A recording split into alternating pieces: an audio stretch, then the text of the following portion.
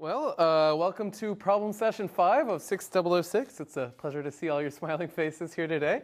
This week we're going to cover some problems in graph theory related to depth first search and breadth first search, which were roughly the topics that I guess we've covered in the last couple lectures and what's going to be on your homework. And I believe this is basically the homework from last year with a few revisions based on some typos we caught. And I caught a spelling mistake that I'll bother our instructor about later. Okay, so without further ado, let's get started. I guess we'll just do them in order for lack of creativity here.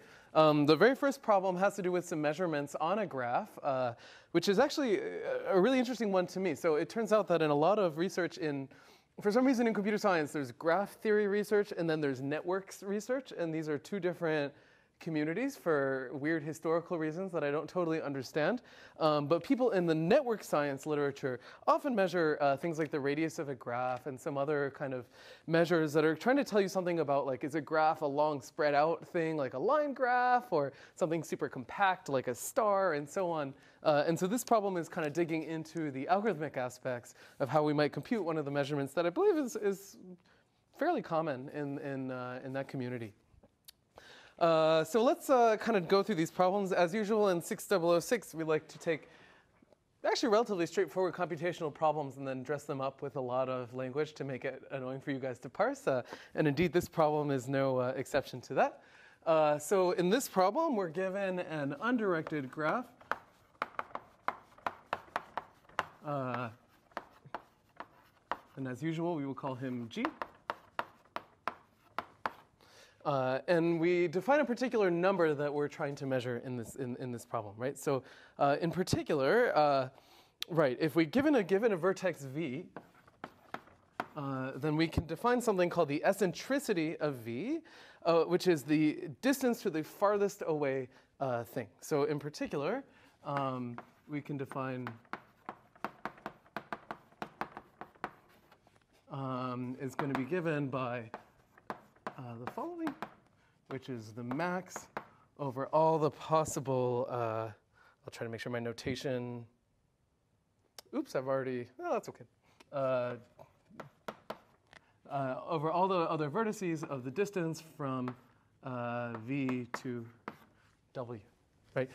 So I'm like standing at a point on a graph, and now I make a loud noise, and the last person to hear me, the distance to him would be the eccentricity of that vertex. And so this is some kind of notion of like radius or diameter, but sort of planted at a point. And then if we want to learn a property not of a vertex, but of the entire graph, one thing we can do is define the radius. And that is given by R of G is the min over all of the different vertices U of the eccentricity of U. Okay, so I think this is one of these definitions that's really annoying to parse and think about, so we should draw a little bit of a schematic and see what's going on here, because especially as a geometry professor, this is kind of nice because it translates directly to what you might do in metric geometry. So let's say that I have a circle here, and I want the world's most complicated way of defining its radius. Okay, so for any given point, there's a point in a circle. That's a circle, in case you're wondering. You know, there's those internet contests where they have people that just walk up to the board and draw perfect circles and then leave. I unfortunately am not an expert at this matter. But anyway, so if we think of a point, like a circle, as some analog of our graph, and then I draw a point, which might be the analog of a vertex, right? Then what is the eccentricity? Well, it's the distance to the farthest away point, right? So for this guy, it might be the length of this line, roughly, because that's the distance to the farthest away thing. Right? So for every different point that I draw, each point has its own farthest away point in the circle. So there's some positive number that's assigned to every single point in this domain. And if I take the minimum of that positive number, where do you think I end up? The center of the circle. That's right, Jason. I end up in the center of the circle, because if I think about it, the distance to the farthest away point in this domain, one thing you can convince yourself is that that's sort of as small as possible. So this is what we might call a minimax problem in optimization, because we are minimizing the maximum distance. Yeah? This also shows up in game theory, all kinds of different places that solve this stuff. But thankfully, in this particular problem, we're not going to need all that. OK, so so this homework problem has two parts. The first is to give an algorithm for computing the radius of a graph. And then the second one is to give an algorithm for approximating the radius of the graph really quickly, or more quickly than the first part. I actually don't know if there's a lower bound there, but come back to that later. OK, so in part A, right, we're given G. And moreover, we're given one additional piece of information, which we actually do need in this problem. I think it's one of those words that kind of slips past us when we read graph theory problems. But it's important to pay attention, of course. And that is, we're given G, and it's connected. I suppose really it should be given connected G, but that's OK. Now, what we want is to compute the radius of G in time that looks like the product of the vertices, the number of vertices, times the number of edges, or the number of edges times the number of vertices. Your instructor struggles to speak and write at the same time, but it's a skill that I'm working on. And frankly, handwriting is much easier with this little chalk. OK, so essentially, I used to have a math professor in college that used this phrase all the time. That this is like, it's important not to think here. The problem asks you to compute the radius of a graph. And in some sense, there's an algorithm that just like writes itself for computing the radius, right? Because the radius is the min over all the vertices of the eccentricity. The eccentricity is the max distance. So what would be the simplest thing to do here? Well, in some sense, it would be to loop over all the vertices, compute their distance to all the other vertices, and take the max for each one of those, and then the min over all of the guys in the outer loop. Since I just said a sentence that I'm realizing doesn't parse particularly well, let's sort of write down what I mean, which is to say we're going to think of there being an outer, that's why we don't use this chalk, an outer for loop, which is computing this min, right? So, right? Well, what are we going to do? We can, compute the shortest path distance to all of the other W in my graph, take the max of W of the distance from V to all the other W's. Obviously, we can kind of do these two at the same time. And then if this number is bigger than my current max, keep it. Yikes.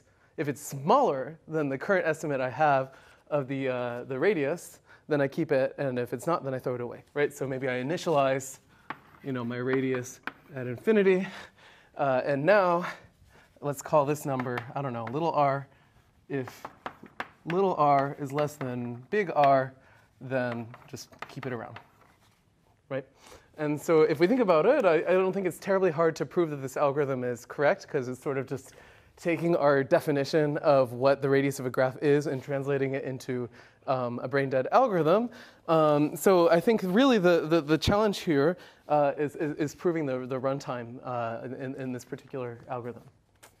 So what does our runtime look like? So we have a loop over vertices, right? So I kind of incur a factor of mod v here, and then, our graph is unweighted. So one strategy for computing the shortest path distance would be breadth first search. I think that's what's in my notes. Yep. And in general, breadth first search, if you recall from lecture, takes mod v plus mod e time. So the question is, OK, so if I multiply these things together, what do I get? I get O of v times v plus e, like that, time. But like, that's not the time that my homework problem wanted, right? Because the homework problem asked you to solve this in just mod v times e time. And somehow we've incurred an extra factor. And now we have to figure out why this is actually OK. Or we have to fix our algorithm. But in this case, it turns out that this runtime is just inaccurate. OK? What's our intuition here? Well, I kind of underlined it for you here. Our graph is connected. In particular, there's going to be a nice property of connected graphs, which is that the number of edges dwarfs the number of vertices here. So really, if we have v plus e, in some sense, this is going to look like a constant factor times e plus another e here. So this whole thing is going to be v times e time. Yeah, so let's make that argument a tiny bit more formal here. So in particular, we know that G is connected. Right, and every vertex, so in particular, what can happen here is, okay, unless my graph consists of one vertex, which is a case you could dispose of pretty quickly, what I can't have is a graph that looks like this, like one vertex and then an edge floating around there. Everything has to be connected together. Connected together. Okay, so in particular, what this means is that every vertex is adjacent to at least one edge. Again, except I guess technically the one vertex case, but I think we can convince ourselves that for any graph of constant size, we're not terribly worried about it, right? It's just the asymptotics that matter in this problem. Okay, so if every vertex is adjacent to one edge, well, and remember that every edge, kind of by definition of an edge, is adjacent to two vertices, then what we can conclude is that the number of vertices is less than or equal to the number of edges divided by 2. This is a conservative estimate. And so in particular, what does that mean? It means that V is big O of E. This is a case where we have to be quite careful about big O being an upper bound, right? In this case, typically V is much less than E. Well, depends how many edges, like if you have a really dense graph or not. But in this case, what does that mean? That means that mod V plus mod E is really just big O of mod E, right? Because this is big O of mod E plus big O of mod E. And that means that our problem really runs in V times E time, which is what we wanted in our problem. Are there any questions from our audience on part A here? Cool. I don't Yes. understand why, where you went from the first statement to the second statement there. Every At vertex. most, one edge implies V is less than or equal to E over 2. Oh, yeah, so I guess there's sort of two things that matter here, right? Every vertex is adjacent to one edge at most, and every edge, yikes, every edge is adjacent to two vertices. I guess actually it's the second one that matters. So you can never have a vertex just floating by itself. So one way that I can count my number of vertices by looking at the number of edges and saying that, well, every edge can touch exactly two vertices. Every vertex has to touch exactly, well, at least one edge. So if you put those together, you can convince yourself that this bound has to be true. If you want to be conservative about it, you can just get rid of the divided by 2 here, I guess. It doesn't really matter. Any other questions from our audience? Cool. All right, so now let's take a look at part B. So in part B here, they ask us to basically do some version of the same thing, right? They want us to now approximate the radius, but we're given a smaller budget of time. So now what we want in number B here is compute an R star such that I got yelled at in my textbook that ST apparently should always be subject to. I got an angry review of the textbook I wrote because of that, which was puzzling to me. But Amazon.com is not a great source of useful data.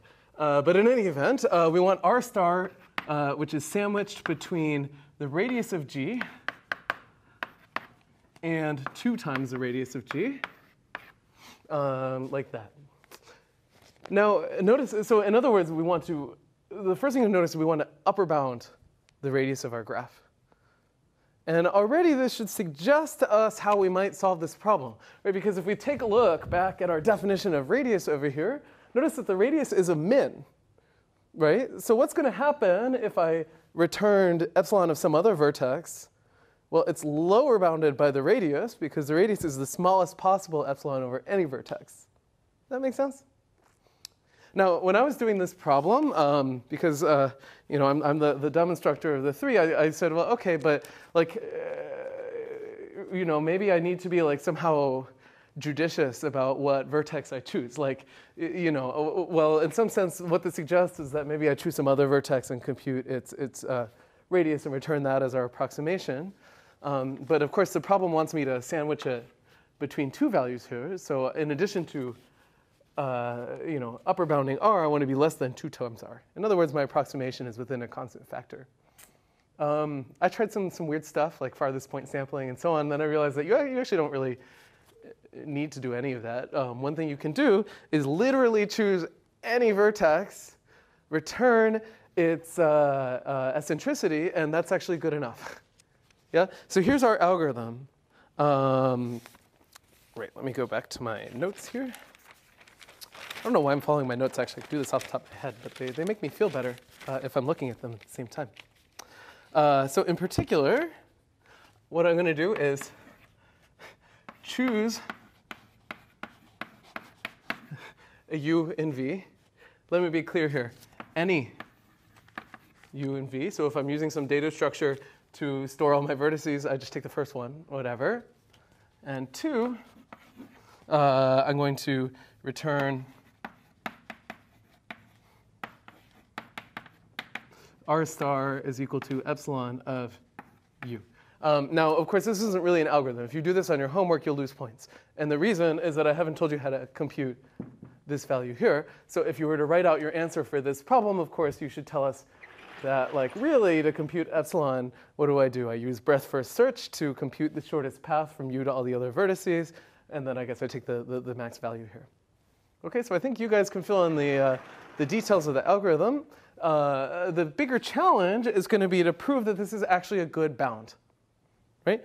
And so, in other words, what we need to prove here, I don't know, like there's a claim, there's a proposition, there's a theorem, so we're like somewhere on that axis. I'm going to call this one a claim. I'm going to downgrade it. And that is that the radius of my graph is less than or equal to r star, which is less than or equal to 2 times the radius of my graph. Okay, so let's prove this this thing. I'm managing to use all of my boards on one problem here. Okay, so in particular, to prove this claim, I need to prove 2 inequalities. This is like 2 homework problems in one. So let's number those off. There's 1, there's 2. Okay, so let's do inequality 1. I think we can squeeze him into a relatively small space. So remember, what is the radius of my graph? Well, just by definition, right, we know that it's the min over all possible u of epsilon of u.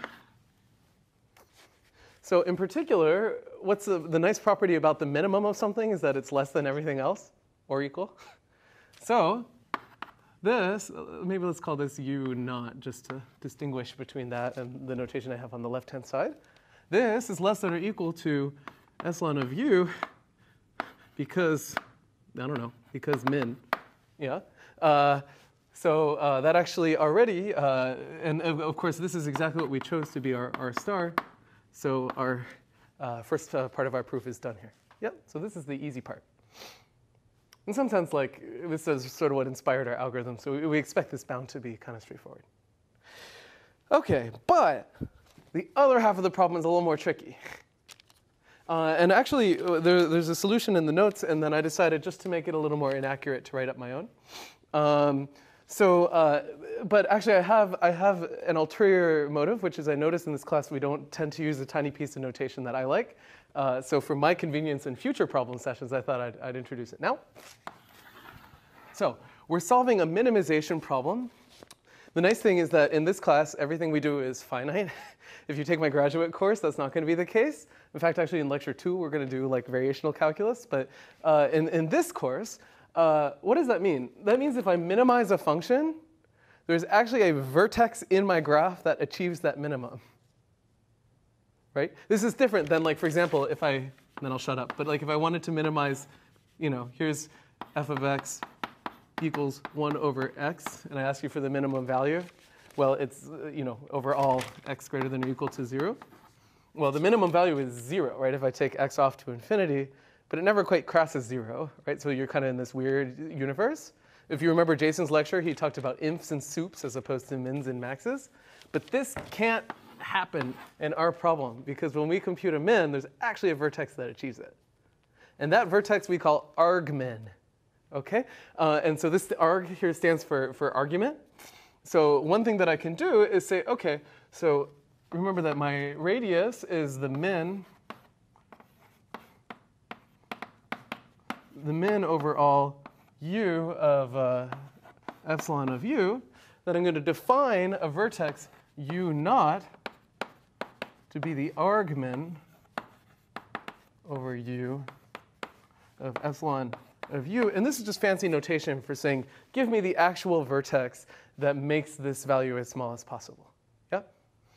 The nice thing about this problem is that we're not worried yet about algorithmic runtime, so I can construct this kind of thing and not worry about how I actually found it, right? Okay, so let's say that we did that. So this is, find me the vertex that actually gives me the radius, right? So in other words, I find that vertex, and then I find his or her farthest away vertex, and measure the distance, and that distance is the radius of my graph, okay? So let's actually do that. So in particular, then I can define a second vertex, v naught. Well, how does the radius algorithm work? I find the central guy, and then I find the one that's farthest away. So we're going to make him the arg max over all v in my graph of the distance starting at u to any v. Right? So if I think about my circle, it's a circle, right? Then u naught is like that center of my circle, and then v naught is like that far away point.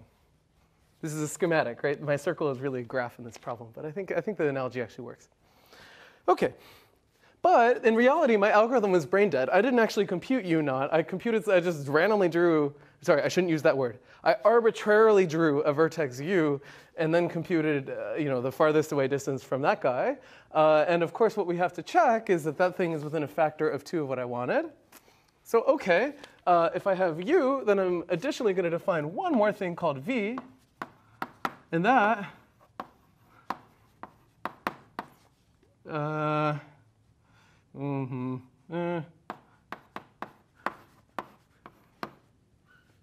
boy. Okay, so I'm noticing I'm saying one thing and I'm writing another.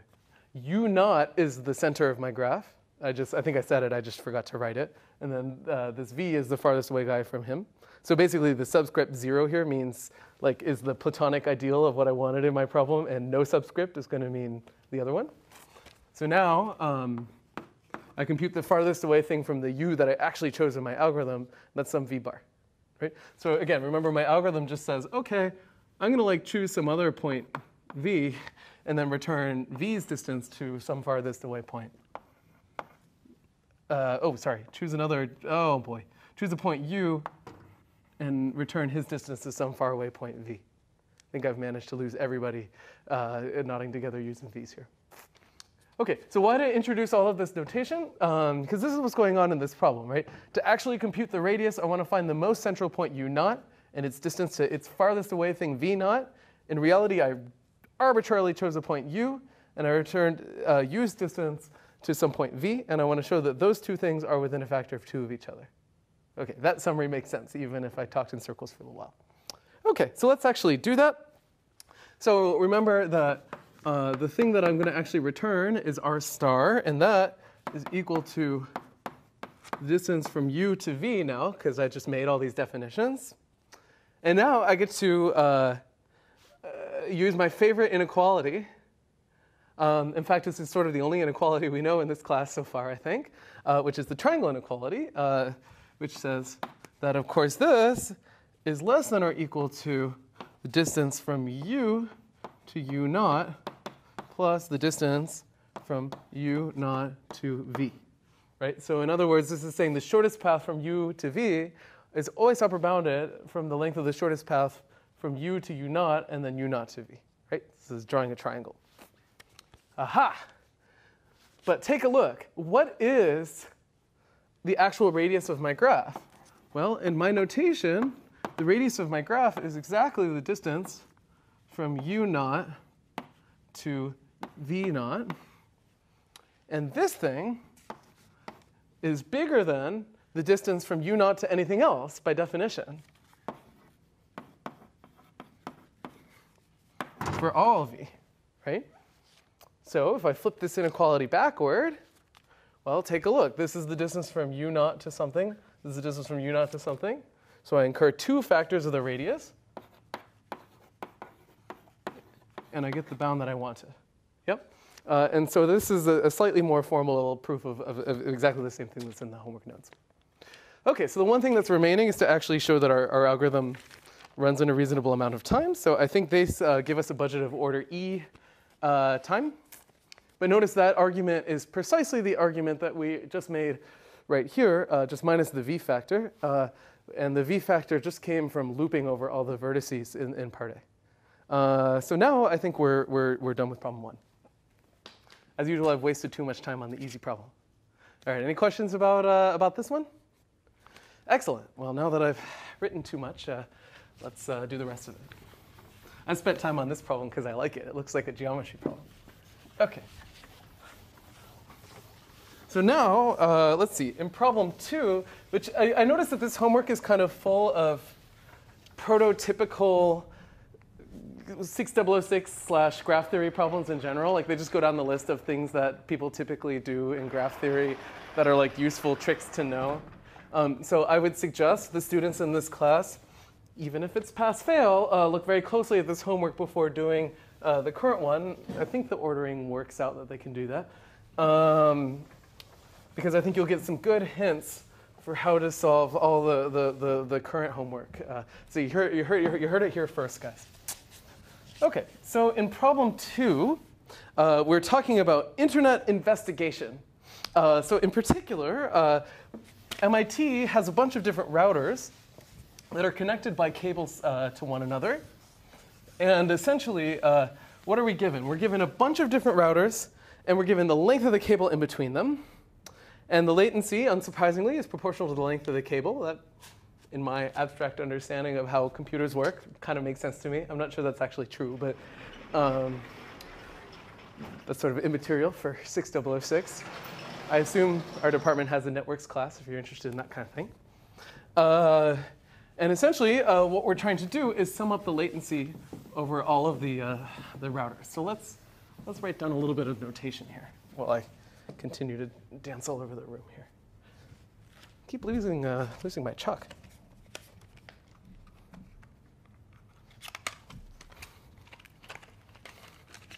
Need like a holster. I feel like that would be useful for the chalk bucket.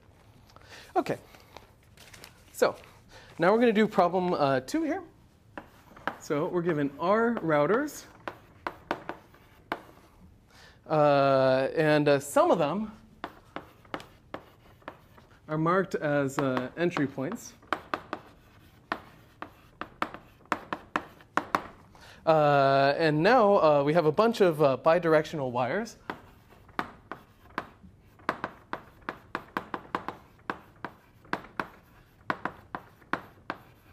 WI, each of which has length LI, and that's a positive integer value here. Yep. And actually, because of this, so technically, I think a lot of students in this class have encountered weighted graphs before. But if you think about the narrative of this course, I think for the version of this homework, we haven't really encountered weighted graphs yet. But a better way of putting it, rather than psychologically diagnosing your instructors, is that what we're going to find is that there are often problems that look like they're weighted graph problems, but they really aren't. And this is a nice example where that's the case. OK, so we define latency as follows, that it's at least proportional to the shortest path to an entry point.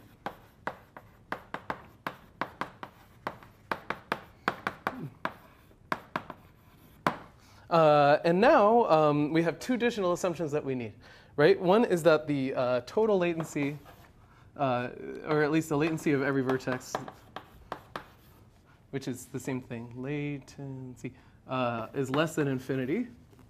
What is this really saying, by the way? Like, when would the latency be infinity? It would only be infinity if I like took a pair of scissors and cut a wire and just connected from the rest of the network. Yes? Every router is connected to some entry point. That's exactly. Like, there's some path from every router to some entry point. Doesn't necessarily mean the entire graph is connected, I guess. But at least that you can always get to an entry point. And then moreover, and this one's the real kicker here, that there's at most 100 R feet of wire. Incidentally, R stands for routers. I had like the previous problem in my head and was thinking radius a long time. So don't be like your instructor and actually read the entire problem before getting hung up on it. But in any event, the thing that you're trying to do is to compute the sum over all of the routers, I don't know, R, whatever, of the latency of that router. Okay, so that's our problem here. Incidentally, this little goofy exercise I just did of taking this paragraph problem and kind of writing it in bullet points, I find helps me a lot when I'm trying to solve these algorithms problems, because I think it's really easy to just get like thrown off by a wall of text here. Okay, so this problem is screaming out graph theory. Like, we're practically like using the terms here. We are using the terms, right? Like, we've got nodes that are kind of like routers, and maybe edges are kind of like wires. But there's a bit of a catch, which is that your runtime, right? At the end of the day, I think you want order R runtime. That's where things get a little funky initially. And so we have to think a little bit carefully about how to do it. And here's going to be the trick. So this is starting to look like a shortest path problem, but what would you maybe not want to do would be to iterate over every single router or every single vertex and every single router and compute the shortest path between every single pair. Right? Because if you did that, oh boy, I'm confusing my terminology. There are entry points, which is the thing that I need to compute the distance to. And I need to iterate over every single router and compute its distance maybe to all the entry points and then take them in or something like that. But if I had a double for loop, then I'm probably not going to get order R time, right? Because somehow you expect it to look like something squared or like the product of two terms. So it's going to be a little more sneaky than that. And we're going to use sort of a canonical trick in graph theory. OK, so let's follow the Toucan Sam approach here. We're going to follow our nose and say that, OK, there's basically a graph that's staring us in the face in this problem. But then we're going to have to make a little bit of an edit because we'd like to use the kind of linear looking time search that BFS affords us. But it looks like we have edge weights in our graph, right? Because the wires are associated to lengths, right? Different wires have different sizes. But we have this nice fun fact, which is that the total amount of wire in our whole universe is less than 100 R. I guess the units of this 100 are kind of weird, right? It's like feet per router or something, but whatever. OK, so in particular, I'm going to make a graph with a node per router, right? So like maybe here's a router. There's another router. There's router 1 and router 2. But since I want to use the sort of linear time advantages of breadth-first search when I'm computing distances, I can be a little bit sneaky about this, which is to say, instead of having like 10 feet of wires, I'm going to have 10 1-foot wires. Yeah? Except now I'm additionally going to have, you know, little chains. So here maybe the length L12 is equal to 3, right? So I'm going to put 3 edges in between. So in other words, and I'm going to connect them with chains of Li edges for each wire. Does that make sense? So essentially, I'm going to take my weighted graph problem and make it unweighted by just like repeating a bunch of, well, not really repeating, but chaining together a bunch of edges so that the total length of this thing is equal to the distance from one router to another. OK? one thing we might as well do is bound the number of vertices and edges in our graph when we do that. So first of all, let's think about the number of vertices. And we can be totally lazy and upper bound this stuff. It doesn't matter. Well, for one thing, I have one node per router, so we incur one factor of r there. And now notice that we're kind of laying down cable one little piece at a time here in our chains. And now I always tend to have a fence post style headache about exactly what the constant factor is here, but if we're conservative about it, we incur at most a factor of 100r kind of additional edges because those are all the different pieces that we could lay together. I think it's actually less than that because of the endpoints, but whatever, because r plus 100r is big O of r. Right, so the number of vertices in my graph here is big O of r. Similarly, what's the number of edges? Well, this is exactly the amount of cable that's inside of my network, I believe. Yep. Right, so this is exactly 100r. Well, I guess the way the problem is written, it's upper bounded by 100r, but whatever. So this, again, is big O of r. This is kind of convenient. So now we have one number that rules them all, right, which is r, which tells you both the number of vertices and the number of edges up to a constant factor. Right? So one thing I can convince myself is if I do BFS on my graph, that's sort of OK. Remember, that's vertices plus edges time. But in this case, those are the same. OK. So, right. So remember, at the end of the day, I'm trying to compute the latency. This is like the length of the shortest path to the entry point nodes. So here would be a brain-dead algorithm, which is to say, for all routers, for all entry points, compute, I don't know, let's call the router I, the entry point j. I compute distance ij, like using breadth first search or something, and then I, take the min of these values and add them all together, right? So I compute for every router, I look at every possible entry point, I compute its distance to the entry point, I take the min over all these things, and now I add that to my running sum. There's a problem here, which is I haven't told you the relative number of entry points to the total number of routers. So at least the way that I've written this algorithm here, how much time would this take? Well, there's two different for loops. And in the worst possible case, at least in my brain-dead algorithm, I don't notice that, if I am an entry point, then I don't need to compute distances. Well, this would take order r squared. Whoa, r squared time, right?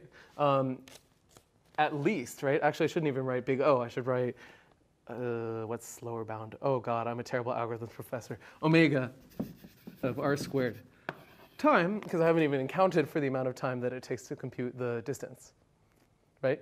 And this is a problem because I've only given you a budget of linear time for your algorithm, right? So this is frowny face. I tried drawing the turd emoji on my notes, and it didn't work. OK, so we need a better trick. And this is actually sort of one of these prototypical tricks, which is to do the following. So let's construct a graph. I'm going to draw my graph in a particular way, but notice that there's nothing about my algorithm that cares about the way that I drew it. This is just to make my life easier, which is I'm going to put all the entry points on the left and all the remaining non-entry point routers on the right, because I can. And so this is what my graph looks like. So these are like my entry points. Here are my other routers. My graph doesn't have to be bipartite. Like it could be that my routers are connected to each other, whatever. And then there's some edges that go from my entry points to the routers in the graph. I'm trying to make sure that my graph is connected. OK, right. And so essentially what this problem is asking you to do is to say, OK, for every single node in my graph, I need to compute the distance to the closest entry point, and then sum all those things together. Right? That's the schematic we could have in mind. So in some sense, what we want to do is think about the set of entry points as like one giant node, right? Because it doesn't matter which of these guys I choose for my shortest path to an entry point. I just need to find one. Yeah? And so here's the basic trick, and this is one that appears all over graph theory, which is I'm going to introduce one additional node to my graph, and I'm going to put him on the left-hand side. He's really big because he is a supernode, which is a term of art. This term shows up a lot. And I'm going to connect it to every entry point in my network of routers. Does that make sense, class? OK. So here's the kind of cool thing. So first of all, for every entry point, what's the shortest path from the entry point to the supernode? Well, obviously it has length 1, right? I drew it for you here. Now, here's the thing. Let's take the shortest path from the supernode to any of the routers on the right-hand side. What do I know? Well, clearly, like maybe I choose this guy here. Well, what is my shortest path? It goes here and then there. There's one property that matters here, which is that it has to pass through one of these entry nodes. Which one does it have to pass through? Shrug. For shame. Well, remember that Justin's favorite inequality is the triangle inequality. And what does it say? It says that if I compute the shortest path from the supernode to any node in my graph, then every sort of sub-piece of that shortest path is also a shortest path. That sentence was hard to parse. Let's try that again. So in particular, if I have a graph from the supernode to some router over here, well, we've convinced ourselves it has to pass through one of the entry nodes. Which one does it have to pass through? Is it ever something that is farther than the closest entry node? Well, no, because I could compute a shorter path in that case by choosing the closest entry node and then going to the supernode. So this is a complicated way of saying that essentially what we really want is for every router, the distance from that router, let's call it I, to the supernode S.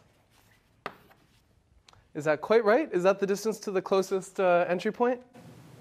You went one more edge too far. I went one edge too far, right? Because I went to the closest entry point, and then I took an additional edge. So we want to do -1. OK. So what does this mean? Well, that means that I don't actually have to have this inner for loop over all the possible entry points. I just need to construct this new special graph with one additional node. Notice that's not going to affect my runtime.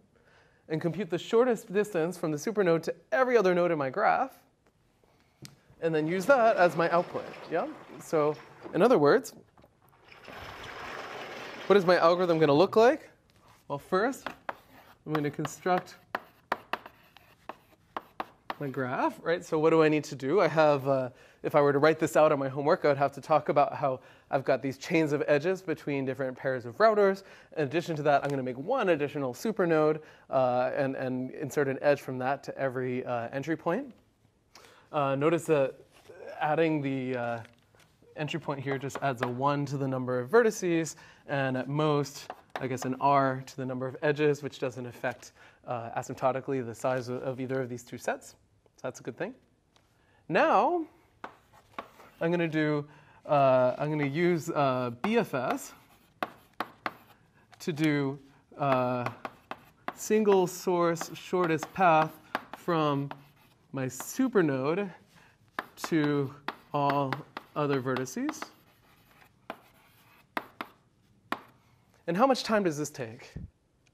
Well, remember that in general, BFS takes v plus e time. In this case, v plus e are both, look like r. So this is order r time. OK. And then finally, I'm going to sum over routers I, the value of the distance from the supernode to the router I, -1 to account for that additional edge that I added. OK, and that's the solution to our problem. OK, any questions about number 2 here? Excellent. Go team. OK, so now let's move on to problem 3. Yeah, we're about halfway.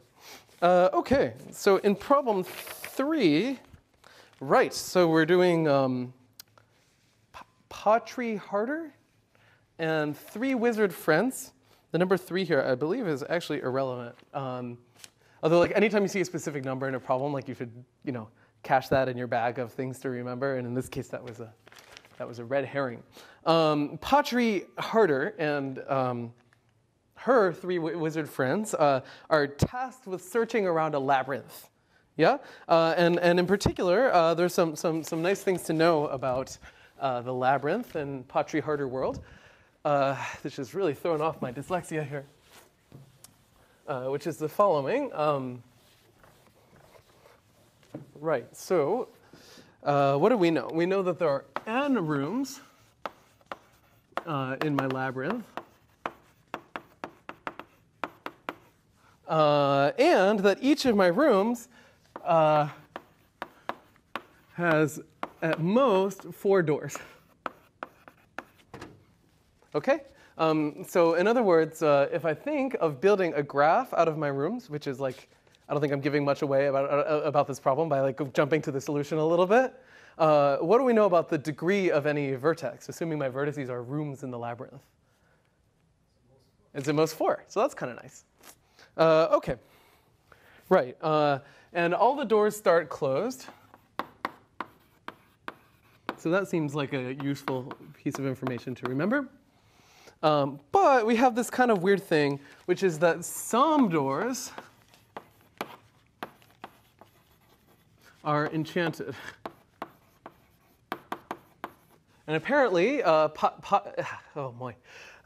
Pottery Harder can open up certain doors for free, which are not the enchanted doors, and then other ones they have to do the blessing and the holy water and whatever it is that happens in this universe, and then opens up that door. But that costs them materials and heartache, right? And so we want to minimize that, right? And so what they're given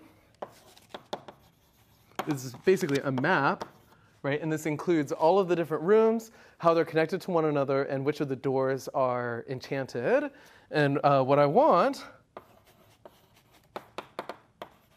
is the minimum number of doors that they have to disenchant. Okay? Now, this problem is like kind of sneaky. And the reason why is that there's like the network that's obvious to build, and that turns out to be not quite the right one, and then you can start thinking about adding weights on your graph and going crazy with that, but that turns out not to be the right direction. And in fact, in Pottery Harder world, apparently we're not worried about their physical fitness. In other words, like, shortest paths are actually irrelevant in this problem. Do you see that? Because, like, let's say that I have a really complicated, annoying problem. So like, maybe I have, here's my labyrinth, and no, we don't even talk about the entry point, like where they actually go in, but just for fiction purposes, let's say that they enter my labyrinth here, and that, just to be annoying, the 2 doors that are enchanted, remember we could make a graph where all the vertices are rooms and the edges are doors, are like at these 2 endpoints of the T. So I have a giant T and I enter right in the middle. Now, what is Pottery Harder to do here? Well, obviously there's like, since this graph is a tree, there's only so much they can do, right? Maybe they enter here, they walk over all the way to the end to disenchant the door over here, and then they turn around, they walk to the other end, they disenchant that guy. Yep. And now they can reach other rooms. Yeah, because that's their goal, is to visit every room. Sorry, I think I skipped that step. Now, there's a few things to notice about this example, which make it a little bit different from the typical graph theory thing, which is once they disenchant this door, right, they walk over here and they open it, well, now they walk over to this other room just to, it's like, those gym exercises, you like run to the other side of the room, you like touch the floor, and then you run back. That's kind of what they did here, right? They ran to this room, they tap that vertex, and now they want to turn around and walk to the other side. They don't pay money again on their way out, right? So once they open that door, it stays open, right? And that's actually quite important, because what it does is it makes this problem not look like a traveling salesman problem, which wouldn't be so great. Okay. So, right, and moreover, does the fact that they're, like, maybe I subdivide these edges, I have a bunch of edges here that are all not enchanted, does that matter? Like if I had like 5 billion edges here? No, right? Because they only ask in this problem for the minimum number of doors that you have to disenchant.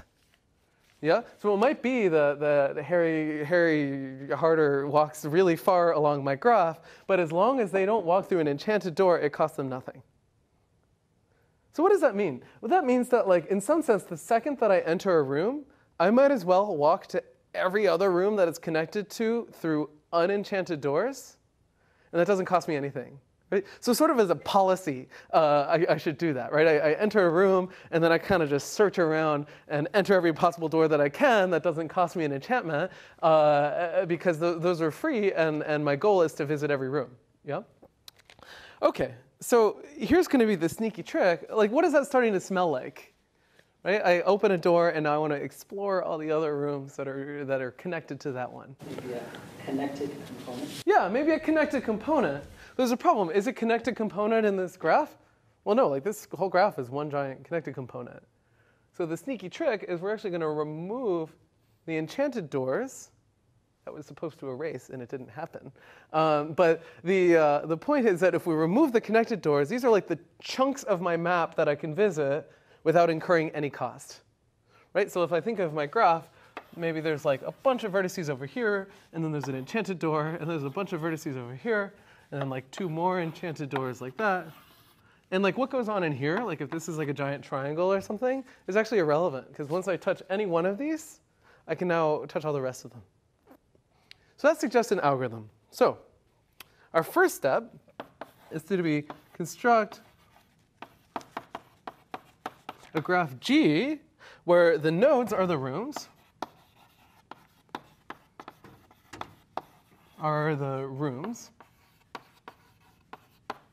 And what should the edges be? Well, if I'm just trying to find these like little clumps of rooms that I can visit for free if I get to any one of them, then the edges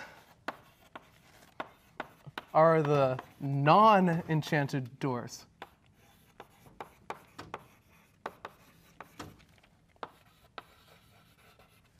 Okay? And so now, in step 2, I'm going to compute my connected components, which we covered in lecture. The connected components of my graph G. How much time does that take? Well, remember that there are 2 different algorithms we mentioned that can do this. This is full BFS or DFS. And both of them are going to take the same amount of time. Right? What is that time? Linear in the size of the graph. Linear in the size of the graph. Okay, so initially, right, that could be problematic because I want order n. Remember there are n rooms here. But thanks to our degree bound, thanks to knowing that every room has at most 4 doors, you can convince yourself that both the number of vertices and the number of edges are order n, which I should probably rush through because, as usual, I'm going slowly. Okay, so now what do I have? I have a list of all the connected components in my graph, and each one is potentially connected to some other ones by enchanted doors. So in some sense, I could think about, this is not to say it's the solution to the problem, but I could think about modeling my problem as making some new graph, where like I put a giant vertex in every connected component, and maybe I connect them by enchanted doors, and I want a path that touches every one of these rooms. But that's not quite the right way to go. And this is what catches me by surprise, because this starts sounding scary, right? If you've heard of the traveling salesman problem, it like kind of smells like that. But that's not actually correct here for 2 reasons. One is that once I open an enchanted door, I can go back through it. Like I can like hopscotch back and forth through that door as many times as I want, and it doesn't cost me anything. It only costs me something the first time I open it. Yeah? And moreover, I didn't ask you to actually compute me that path. If you read the problem closely, it just asks for the minimum number of doors you have to open. So this is a really sneaky problem, because it turns out there's additional 1 line of code that solves this problem. That's step 3, which I'm going to write before steps 1 and 2, just to keep you confused. And that is to return this number of connected components minus 1. That seems sneaky. Why is that? Well, what's going on here is the following, which is that, let's say that I walk along, remember that my graph is connected, so what I know is that I can always get from any one connected component to any other, right? And so let's just take whatever ordering. Notice that the problem hasn't actually asked me how to return an efficient path. It just asked me for the minimum number of doors I have to open. So all I have to do is convince myself there exists a path with this many doors I have to open. I don't have to actually return it. If I did, it would be mildly more annoying to think about. Okay. So my graph is connected. So one thing that I could do is make the worlds how do I want to do this? Well, let's see here. I guess I could come up with an ordering that looks like depth first search of my graph. That should do it. Okay, so maybe I started this guy. I just started some arbitrary vertex. I'm going to do depth first search, but rather than on the full graph, on this kind of meta graph where I've clumped together rooms that I can get to with no cost, right? So what am I going to do? I'm going to start walking outward toward this guy, and then in depth first search, backtracking, and then going back down. And if you think about it, remember that in depth first search, I have this property. I never need to revisit a clump once I've got to it once. Well, the total number of doors that I'm going to open is exactly the number of connected components minus 1, because as soon as I've done that, my depth first search is done here. Yeah. In other words, that's the number of nodes in my graph. So if I took, what would be a better way so I'm noticing that in my head this was easier to articulate than in words. Here would be a way to do it. Would be maybe add some more enchanted doors to the graph. Maybe add some more enchanted doors. That's true. Actually, my problem's a little too easy. So as long as my depth first search backtracks along the paths it's already found, then I'm sort of reaching out into this tentacle and then reaching back and then reaching into a new place. I'll never traverse an enchanted door that I don't need to because I've already seen the location. You're traversing a tree? Yeah. So I've got a shortest path tree that's going on here. Actually, I guess a breadth first search would be a better example. In fact, okay, let's be concrete about it. I'm sorry, I should have thought about this more carefully than I did at home yesterday. One thing I could do would be to compute a shortest path tree from one vertex in this graph to all the other ones. In particular, that gives me the shortest path. And I could traverse that tree to one node, and then traverse it all the way back, and then traverse it to a new node, and then traverse it all the way back, and so on. This is not an efficient path from a walking perspective, but from a door opening perspective, it's extremely efficient because it's a tree, right? And remember that the number of edges in a spanning tree of my graph is exactly the number of vertices in my graph minus 1, which is exactly the property we have here. Whew, sweating for a second there. Okay. So now in our remaining 30 minutes here, we've got 2 more problems, which is more than enough time. Especially because the last problem is largely combinatorial and less algorithmic, so I think it's okay to focus, maybe talk about that at a high level and show a fun plot. Okay, so for problem 4, we have an airline, Purity Atlantic. That's cute, Jason, really. And it's owned by Richard Ranson. Did I get that right? And Purity Atlantic has a cute sail. This is not like a cute angle, I suppose, which is essentially the following, which is that you can book an itinerary where you have your home city, and then you choose, I believe, 3 other cities that you want to visit. And then Purity Atlantic, maybe you're on your honeymoon and you're not concerned with price, but rather just the efficiency because you don't want to spend your whole time in an airplane. That's particularly true this month. Then what do you want to do? You want to minimize your total number of connections, right? Because as we all know in spring 2020, we don't want to spend very much time in airports, yeah? So how do we do that? Well, we make a website where you tell Purity Atlantic the cities that you want to visit in your home city, and they give you back an efficient itinerary that minimizes the number of connections. Okay, and the question is how do you actually do that, right? How do you compute the best itinerary that minimizes the number of flights you have to take? So what are our variables? And sometimes it feels like the variables are all the different permutations of the cities you could visit, right? I could like go to, I don't know, Cambridge, Boston, and then Cambridge in the UK. Maybe you're doing like a university thing, and then, I don't know, Budapest and some other place. Or I could do those in any other order. And that feels like it should be factorial, which would be bad news.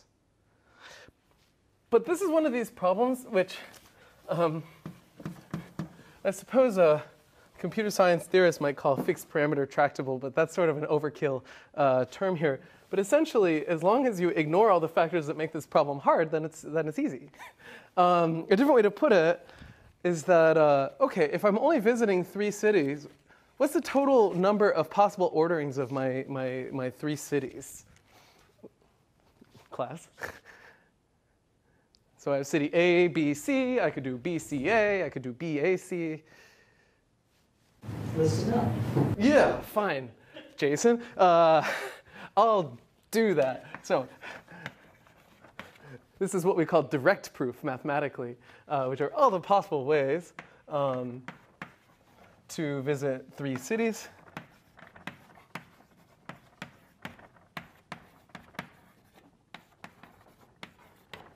And now, by my direct proof, I claim there are no other ways to visit 3 cities. And in particular, there are 1, 2, 3, 4, 5, 6 different orderings of the cities that I can visit. Notice that this is a constant in my problem. I am not asking you to make a website that takes like the total set of cities that you want to visit as a couple and order them. It's specifically 3. You might also notice that 6 is 3 factorial, which is perhaps a more efficient way to get to that same bound. Okay. So, right, so there's 6 different orderings of the cities, and in each case, what am I going to have to do? I'm going to have to compute the sum of going from my source city to the first one, from the first one to the second one, from the second one to the third one, to the third one back to the first one. Okay?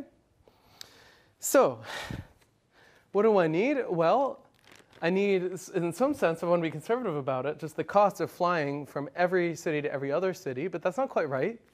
I only need the cost of flying from every city that you have specified as a city you're interested in to every other city that you specified that you're interested in. Yeah? Okay. So in particular, I go to my new one. Right, so in this problem we have C cities and F flights. Yeah. Okay, and initially it might seem that we have to compute a ton of shortest paths, but like if I want to go from Boston to Budapest to London to, I'm running out of cities, Paris and back to Boston, or whatever ordering I prefer, do I need to worry about the shortest path from Nebraska to California? Potentially not, right? Like that could be irrelevant. The only ones that I care about are those 4 cities that I've identified. Okay, so there's 3 factorial possible permutations, and at the end of the day, well, there's 2 times 4 choose 2. If you're wondering, this is 12, or big O of 1, pairs of cities. Meaning that, like, for itinerary purposes. Itinerary. Okay, meaning that if I always enter an airport in one of city A, B, C, or my hometown, and I always exit through another one, so then there's 4 possible cities. I choose them 2 at a time.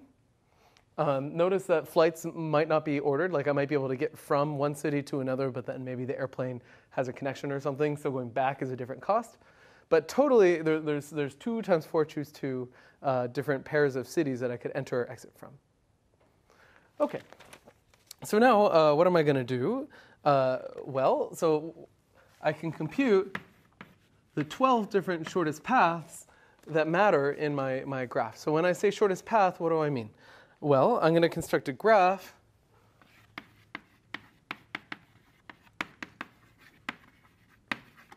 G with 1 vertex per city, right? and 1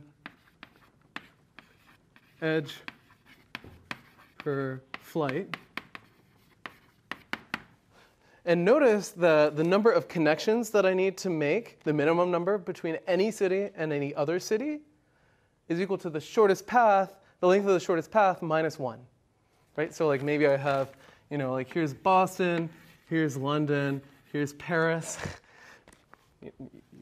BLP for short, right? Then the length of my shortest path is 2, and the number of connections I have to make is 1 because I stopped through London. Yeah? So what am I going to do? Well, for every pair of cities in this, oops. No, that's okay. In the set of the source city and the 3 cities you want to visit, I'm going to compute the length of the shortest path. Right? So this is the minimum number of connections I need to get from any one of these to any other one in my graph G. Well, how much time does this take? Well, there's 12 such pairs. We already argued that. Right? And how much time does it take to actually do shortest path, say using breadth first search? Linear time the size of the graph. Linear time and the size of the graph. I think Jason actually has a t-shirt that says that. Well, in this case, remember that's big O of the number of edges plus the number of vertices. But just to make your life a little more annoying, the number of vertices is the number of cities, the number of edges is the number of flights, right? So this takes 12 times O of C plus F time, which of course is just O of C plus F time. Notice this is one of these things where we're being sneaky. We told you that you specifically visit 3 places, and that's where this number 12 came from. Right? If we'd said that you wanted to visit M cities, then this would be a very different homework problem. This is one of those things you got to remember, right? Where we've given you a few constants and you should use them. Okay, so now what can I do? I can iterate over every permutation of A, B, C, right? So this is like saying I go from my source to city 1, to city 2, to city 3, back to my source, right? I add together and compute the cost. The cost of that trip. And remember, cost in this case is equal to the minimum number of connections. And then I return the minimizer.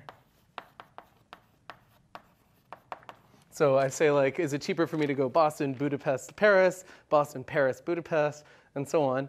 So I have a for loop over permutations, which generally is frowned upon. But in this case, because we told you you're visiting precisely 3 places, how many steps are going to happen in that for loop? Well, we actually wrote them all out over here on our board. It's exactly 3 factorial, or 6 steps. Right? 3 times 2 times 1, which is 6. Okay? So, right. So at the end of the day, this for loop is going to take, well, order 6 time, which of course is just order 1, so it doesn't really contribute to our runtime at all. And our entire algorithm runs in C plus F time. Okay, so right, so this is one of these problems where you're really taking advantage of the constants that we gave you. We said you're visiting 3 cities, so use it.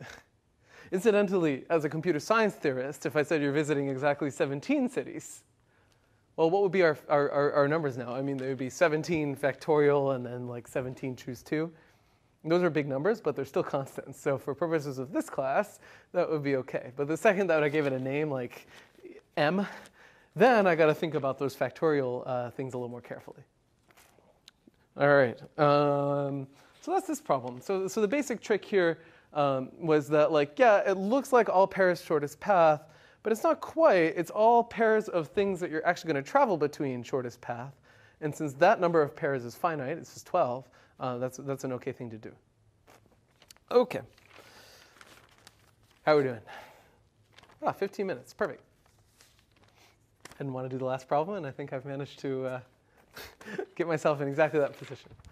Okay, so the very last problem on this homework, which again, this homework really follows the prototypical 6006 breadth first search, depth first search homework. I feel like they all fall into a similar pattern. Again, all these resources are available to you guys. You should look at them. We're not trying to hide anything. This problem involves solving a pocket cube, which is like a little mini Rubik's Cube, which is 2 by 2. And it looks like this. There's chalk, actually. Here we go. Right, so here's my Rubik's Cube. Looks like a cube, which I'm having some trouble drawing. And in particular, it's 2 by 2,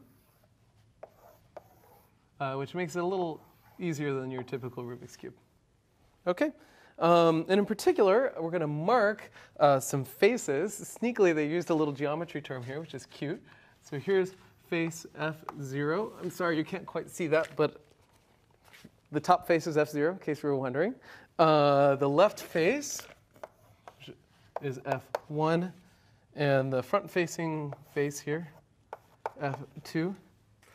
Notice that we've identified these by like vectors that point 90 degrees out from the face. These are called normal vectors. If you want to define those rigorously, you can take my grad level class. But for a Rubik's Cube, it's not terribly difficult. But in any event, I can talk about flipping this Rubik's Cube in a pretty easy way, right? Which is that I'm going to fix one corner of my cube. So this is like the corner that I'm holding onto with my hand. And now I can grab the top, the side, or the front of my cube, and I can rotate it clockwise or counterclockwise. And you can convince yourself those are all the possible ways that I could sort of mess with the state of my cube after fixing one corner. Okay? Right, and so this problem basically is involving sort of a very typical trick. In fact, a lot of the history of these different search algorithms, breadth first search, depth first search, A*, which I guess we won't really cover here, date back to what 20, 30 years ago we would have called artificial intelligence. These days that has a very different meaning. But back in the day, AI was all about like solving board games and Rubik's Cubes and all these kinds of things using algorithms, right? And the way that they would do that is by searching the different spaces of configurations, right? So now, if we think of every face of this cube as painted with a color, right, then there are different configurations of my graph that I get by like flipping the three sides, right? So if we think of there being a vertex for each state of my cube, where state here means like the coloring of every face on my Rubik's Cube, then there's an edge for every move. And in this problem, we encoded a move as a pair j comma s, where it's saying that I'm going to rotate face fj, where j is between, I guess, 0, 1, and 2, in direction s, and we can just index that as like plus or minus 1 to kind of say counterclockwise or clockwise, right? And so this is kind of a cute thing, right, where your graph has a bunch of vertices, which are all Rubik's Cubes. That's a cube. And then there are edges, if I can get from one to another by doing one of these moves. And this is a nice abstraction because if I want to solve a Rubik's Cube in the most efficient way possible, one way to do that is to compute the shortest path from my current configuration to the Platonic Rubik's Cube, right, where all the colors are constant on the different faces of my cube. Yeah, and so that's like a sort of basic identification that happens all over the place in search strategies, where like I'm going to think of every vertex of my graph as being the state of some system, and every edge as being a transition from one to another. And then paths in this thing are kind of like different ways of solving my puzzle, right? So like a different one would be, I don't know, every vertex is a chessboard with the chess pieces scattered on the chessboard, and every edge is one chess move by one player or the other. In that case, you have to be a little careful because you want player 1 or player 2 to go back and forth from each other, but I'll let you think about the reduction there. Okay, so right, this problem I think largely it's mostly just fun, like combinatorics rather than algorithms, but there's a little bit of algorithms hiding in here. So they want you to argue that the number of distinct configurations of this Rubik's Cube, this 2x2 guy, is less than 12 million. This is nice because 12 million is a number that computers can actually cope with. And so there's a pretty straightforward argument there. Right. So in particular, here's a cube. How many corners are in a cube? 8. Thanks. I hid one back here, in case you're wondering.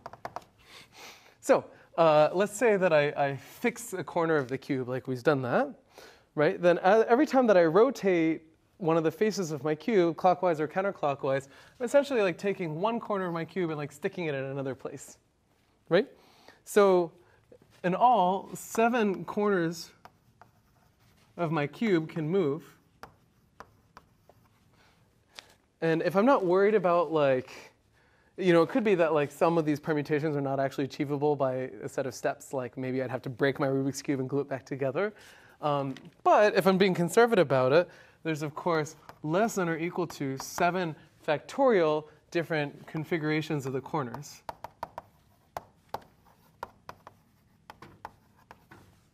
Right? So in other words, every time I rotate my face, one of the corners ends up in a different place. So there's 7 factorial different ways that could have happened. Okay, so that's part of my bound. Remember that I'm trying to bound the total number of configurations here. And essentially what I've done so far is I've said, okay, well, there's a bunch of cubes in my 2x2 Rubik's Cube. So I'm going to like unglue this entire cube, take just this corner, and stick it up here. And there's like 7 factorial different ways that I could do that. But I still have to account for the fact that I pull this piece off, I stick it in the top, but I have to figure out its orientation. I can still rotate it about this corner. And in fact, there are 3 different ways that I could rotate it, right? You can see it, right? 1, 2, 3. Yeah? So in all, so each corner can rotate 3 ways. So that means that I have 3 times 7 factorial different configurations as an upper bound. And this number is, wait for it, 1, 1, 0, 2, 2, 4, 8, 0. The problem asks you to argue that your upper bound is upper bounded by 12 million, and indeed, it is less than or equal to 12 million. Is that 3 times 7 factorial, or? Oh, I'm sorry. Right, because there's 7 corners, each of which can rotate 3 different ways. So actually 3 to the 7th power times 7 factorial. Thank you, student. Okay, right. So let's see here. Really quickly move in here. The next problem says, state the maximum and minimum degree of any vertex in my graph. First of all, do I expect vertices to have different degrees? This is kind of a goofy problem. Like, what would it mean to have a vertex that somehow has lower degree than another vertex? It would mean that there's some configuration of this cube for which there are fewer moves that I could do to change it than a different configuration of this cube. And that's like obviously not the case, right? Because when I flip one of the faces of my cube, all I'm doing is I'm moving the colors around. I haven't like somehow changed the physics of how Rubik's Cube works, right? And so I think this was just intended to be annoying by your instructors. The min degree is equal to the max degree. And in fact, the degree of every node in my graph is constant here. The one thing that's worth noting here, what I haven't argued, it turns out I think to be true, but what I haven't argued is that like I couldn't rotate a face and actually end up in the same configuration. Like maybe for some reason I have like red all the way around the outside, so when I rotate it, nothing changed. That obviously isn't true, but I haven't argued it carefully. But as long as I don't worry about my graph being simple, like I'm okay with self loops, then the degree is certainly constant. Yeah. Okay. And in fact, I don't think that can happen on a typical Rubik's Cube. Well, I think the point was to say what the degree was. Oh, yeah, indeed. So we haven't computed the degree, but we've argued that they're equal to one another. Okay, so now we actually have to compute what that degree is. And here's how to do it. So, of course, well, this I think is actually even easier than the first part. Essentially, remember we have three different options for faces that I can rotate. I can rotate the top, the front, or the side here, right? So there's three faces that we could rotate. Okay, and how many different ways can I rotate them? I can rotate them counterclockwise or clockwise. So there's two directions. So in all, there's degree 6 for every vertex, right? There's 6 different ways in or out of a vertex here. Okay, so the next part of the problem gives you a piece of code and then does breadth first search on this, this graph. And it's super, super slow to give me the distance to all the other configurations. And Jason conveniently has run it on his laptop here. I'm nervous to touch your laptop. I don't care so much, but I don't, I don't want to infect your, yeah. Right. So we have a piece of code that explores the graph of all the configurations of our cube by breadth first search, and then sort of gives me the shortest path, I think, from the base cube where all the faces are constant to all the other configurations that are reachable, and generates a plot. Right. And so what they ask is to figure out the total number of configurations that it explores. One thing that you'll find out, center down, is that it explores pretty much a third, in fact, exactly a third of all the possible configurations of my cube. I think we can see that here. So I guess it runs this whole thing. You sum them all together. Yep. Right. Oops. That's okay. And so, in fact, the kind of fun fact that you can learn about the 2x2x2 Rubik's Cube is that there's actually 3 connected components in this graph. So in other words, there's sort of like 3 different Rubik's Cubes you can make modulo all the different flips that you can do to the faces. And those correspond to 3 corner rotations of one of the corners of the thing. Okay, so... Right, so then the next part of the problem asks you to state the maximum number of moves needed to solve any Rubik's Cube, and you can see it in this plot. So what this plot is showing you is the size of the level set of this, this distance function for every distance. So I think technically it looks like 0, but there's actually, this is at a 1 here, which is say there's one vertex at distance 0, which is the source.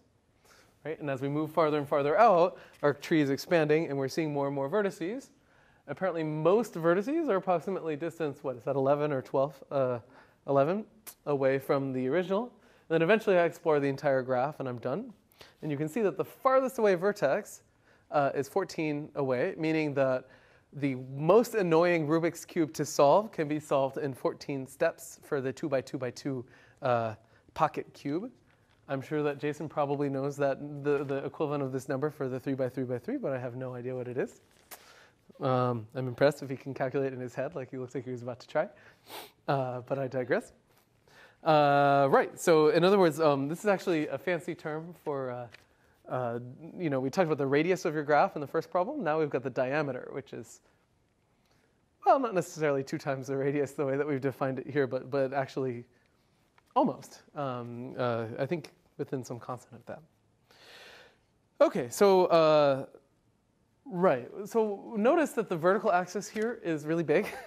And this is explaining why this BFS code is so slow, right? Because these are all the different configurations it has to hit.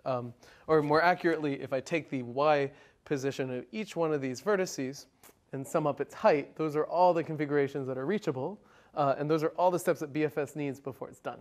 Right? And so that number is in the, certainly in the millions, yeah. Okay, so then the last part of this problem, which it conveniently looks like I'm low on time to solve, but I'll refer you to the solution anyway, is asking how we might do this faster.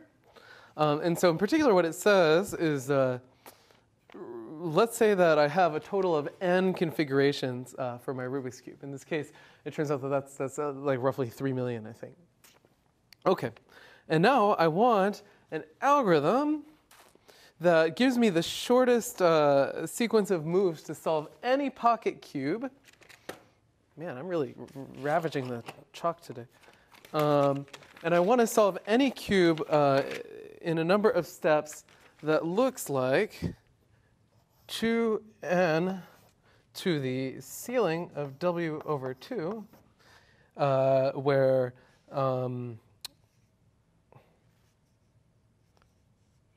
let's see here. The code provides, sorry, this problem changed on me this afternoon. Right, so where n sub I is equal to the number of configurations reachable within I moves. Oh, good, I see what we did here.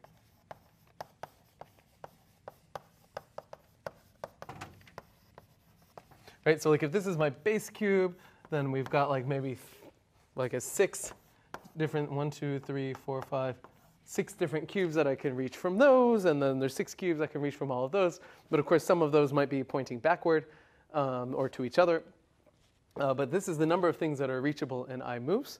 And they ask for an algorithm that finds the shortest path in this amount of time. By the way, big N typically exponentiates in that subscript there. This looks innocent, but it's not. The basic trick here is to do, I'm not going to bother writing it down. We'll just talk about it for a second and call it for the day. Well, I'll draw a picture.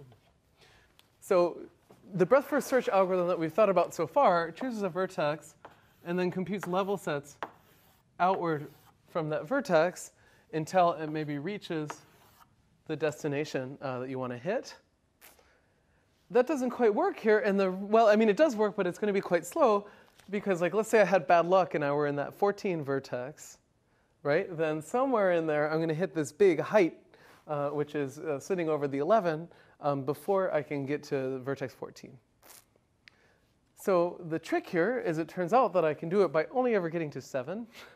And the way that I'm going to do that is instead, I'm going to run BFS sort of in parallel for 2 different vertices, right? The source and the target. So in this case, my current cube and the cube I would like it to be, like the solution to the problem. I'm first going to compute the level set 1 of that cube, then level set 1 of the next cube, and level set 2, 3, 3. And notice that eventually they're going to intersect pretty much right at the midpoint. And so the size of the level set, I never need to compute a level set that's bigger than half of the shortest path length. I have to round up to be conservative about that. And that's where I get this factor here. So this is a nice little trick for reducing the search size. This is another kind of standard trick. If you look at some of the code people use for solving board games algorithmically and so on, I think they typically sort of search from the beginning and end state outward and try and meet in the middle for exactly this reason, which is that exponential growth, as we all know, can be quite problematic. All right, folks, so I think we're just about out of time, and I've certainly worn myself out. So with that, hopefully we'll see you next week, and yeah, I hope everybody's doing well.